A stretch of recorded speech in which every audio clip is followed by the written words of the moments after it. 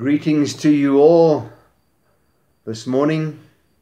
May the joy and love of Jesus Christ abound in your hearts.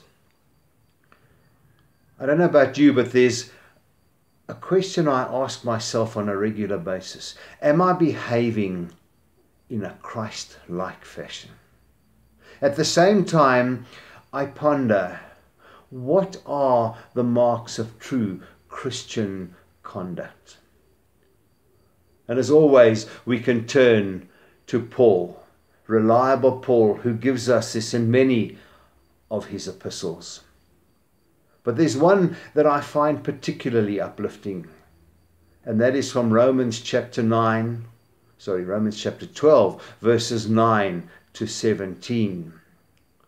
9 verses with 22 short but imploring instructions on good Christian conduct. They're a huge challenge, but we need as Christians to live up to them, to desire them deeply, and to relish them in our hearts. And so this morning I'm going to read just the first 2 verses from that section. I implore you, though, to read all 9 of them and to read them repeatedly. They are very worthwhile, and adherence to them will be very rewarding. Paul says to us, "Let love be genuine. Hate what is evil. Hold fast to what is good. Love one another with mutual affection. Outdo one another in showing honor." Thanks be to God for his word. We need to obey all 22 of those instructions. And if we do, we'll be showing the highest and greatest form of Christian conduct. Perfect adherence, as John Wesley admonishes us to do. And Christian conduct starts with me.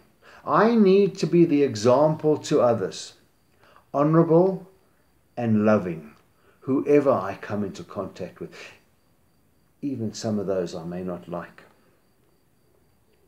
And so I want to share just 2 points with you very quickly from that this morning. And perhaps at the opposite end of the instruction, I want to talk about love, and I want to talk about hate. Let love be genuine, Paul says. He's talking about agape love, that Greek word that shows us the highest form of love. It's that kind of love that Jesus demonstrated on the cross, giving his life for us.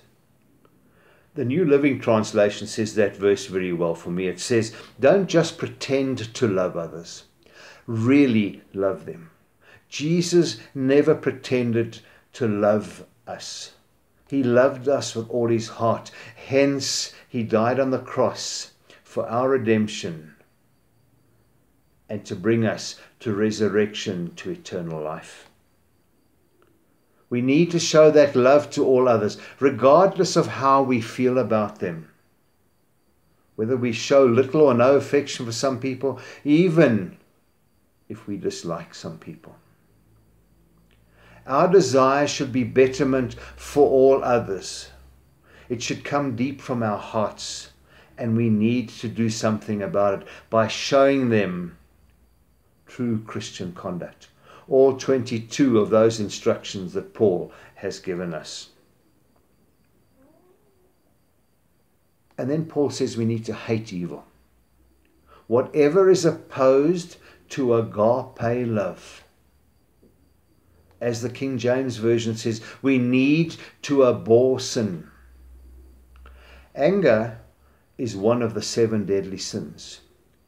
But there are times when it's okay to be angry.